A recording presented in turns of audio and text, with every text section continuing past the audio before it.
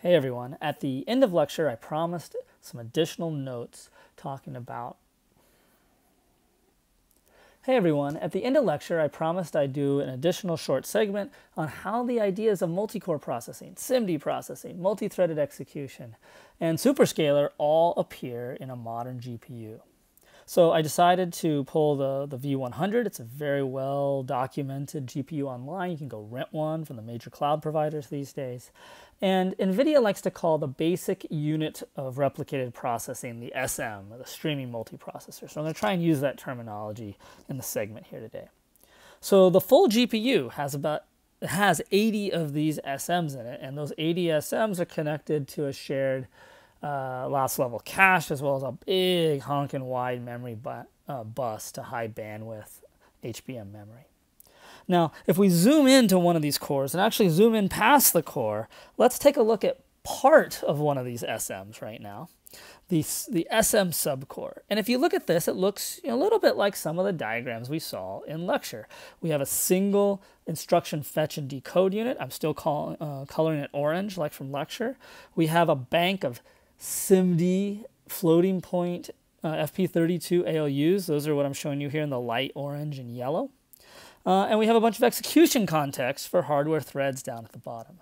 Now this diagram, I added a few more execution unit boxes just to illustrate that there are additional SIMD ALUs that are there for integer 32-bit math or double precision floating point, as well as additional units in the SM subcore that I'm not going to talk about that are for specialized processing, like for graphics, or very importantly these days, the ML tensor cores for ML acceleration. Okay, so let's dig into the execution contexts of this multi-threaded subcore. And here in this diagram, I'm illustrating per thread execution context. So this little red box that I'm showing you here is a set of scalar registers. So, R0, R1, and so and so. And this is a multi-threaded chip, so there is support for multiple execution contexts.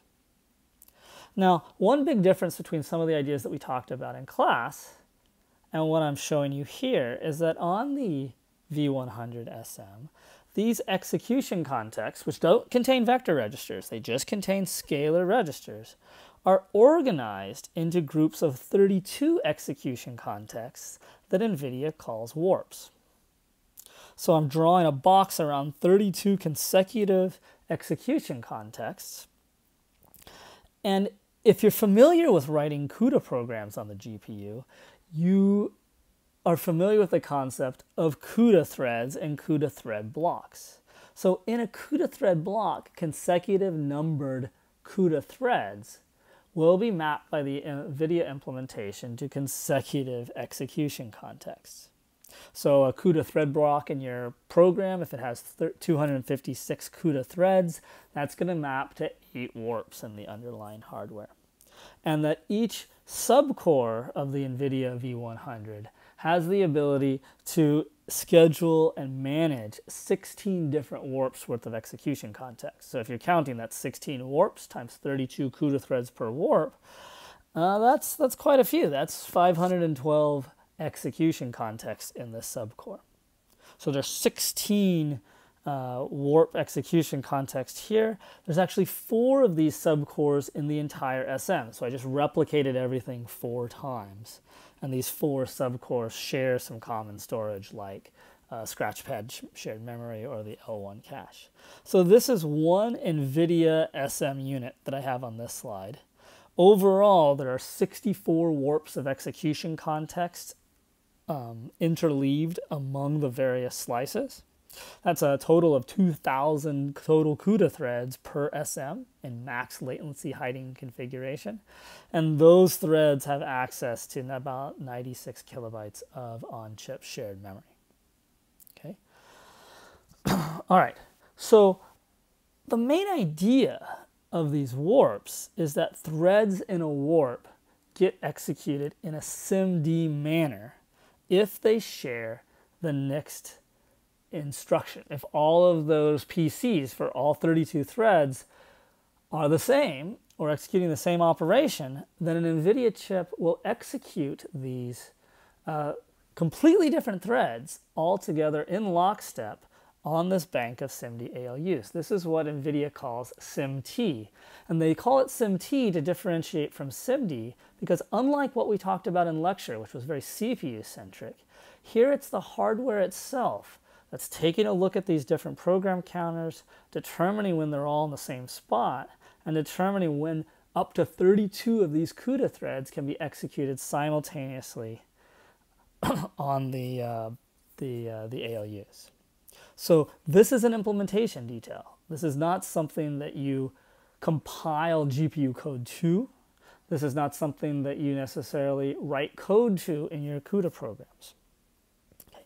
Now, those of you that are looking kind of carefully might be going, wait a minute, why is he talking about 32 wide SIMD execution when I only see 16 boxes here for the floating point ALUs? And that's because the NVIDIA GPU is actually going to execute an instruction for an entire warp of CUDA threads over 2 clocks on the 16 ALUs that you see here. So for example, imagine a CUDA program that had one FP32 op, then an int32 op, then an FP32 op. Well, you can think about these being pipelined and each operation taking 2 clocks on those ALUs. So that first instruction might start at clock 0, we'll do the fetch, and then over the next 2 clocks, you'll see that FP32 operation be carried out. Next clock, we can go ahead and decode the next instruction. Hey, look, that's an integer operation. It can get dispatched to a different set of execution units, and so we can decode an instruction once per clock and dispatch those instructions to the various execution capabilities in the subcore, but any one operation does take 2 cycles to complete for an entire warp. Okay, that's a quick dive into how this V100 SM core operates. Hopefully that was helpful.